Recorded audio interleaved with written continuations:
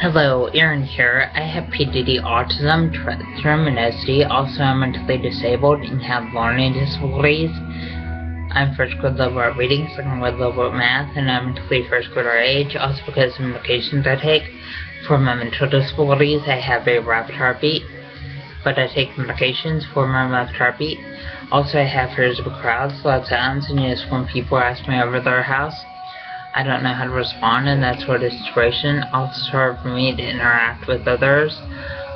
Also, autism is kind of like a brain delay that affects social interaction, and autism makes it hard to process what other people are saying. Also, autism makes it hard to process other people hugging and kissing, and autism makes it hard to process other people holding hands.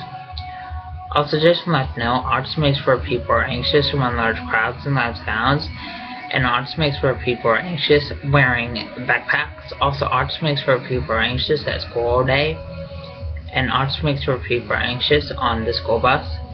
Also, autism makes for people are anxious when fire alarms go off at school, and autism makes for people are anxious when eating at the school cafeteria. Also, autism makes for people have a hard time tying shoes and buttoning shirt collars. Also, just to let you know that I didn't get my high school degree, and I didn't attend my high school graduation. Also, I didn't attend my high school special education graduation. Also, just to let you know that I didn't attend any of my high school dances.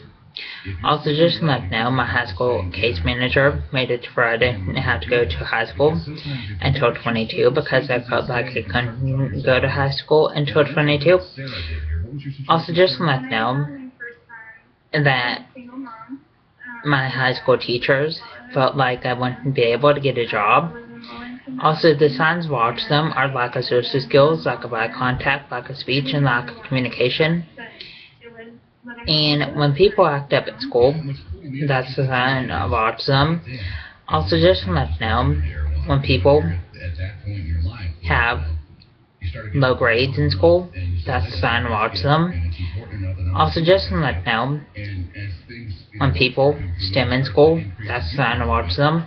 Also, just to let you know what stemming is. Stemming is when people have hand flapping, or hand motion, or hand movements, or hand fidgeting, and they do it usually in school classrooms or walking out of school classrooms. Please subscribe, rate, and comment.